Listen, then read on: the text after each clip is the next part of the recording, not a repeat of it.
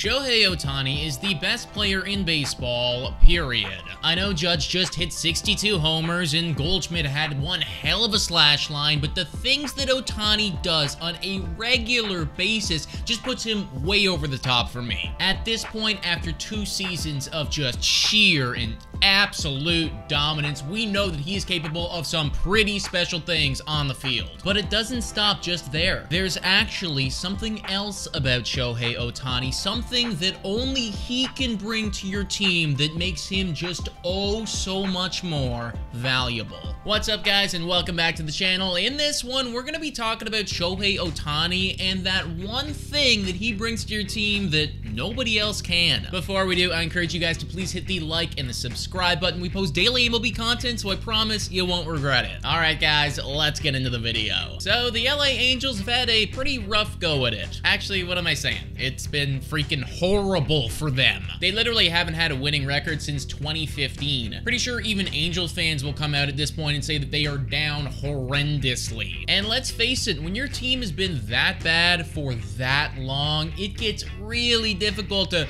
keep strapping on your hopeful face and going to games. Alcohol makes it a little easier, but still, you know, it sucks. Booze isn't the only thing that can lighten your load if you're an Angels fan, though. You also have Mr. Shohei Ohtani. Over the last few seasons, the things that Ohtani has accomplished has been nothing short of just incredible. Athletes and figures around the world have taken notice, and whenever that happens, that means a lot of eyeballs. Take this in. Whenever Shohei Ohtani is on the mound pitching, the Angels averaged 41,000 fans. Compare that to the 30,000 that they averaged for every other pitcher, and it is obvious that there is no fluke to what's going on here. In fact, it's believed that the sheer presence of having Ohtani on your team generates somewhere in the low tens of millions of dollars in additional revenue annually. That is a lot of additional dollars, folks. And this isn't something that just happened this year. This has actually been happening for a while. Here is an article talking about the same thing that was posted in 2019. Ohtani has literally been paying for his own contract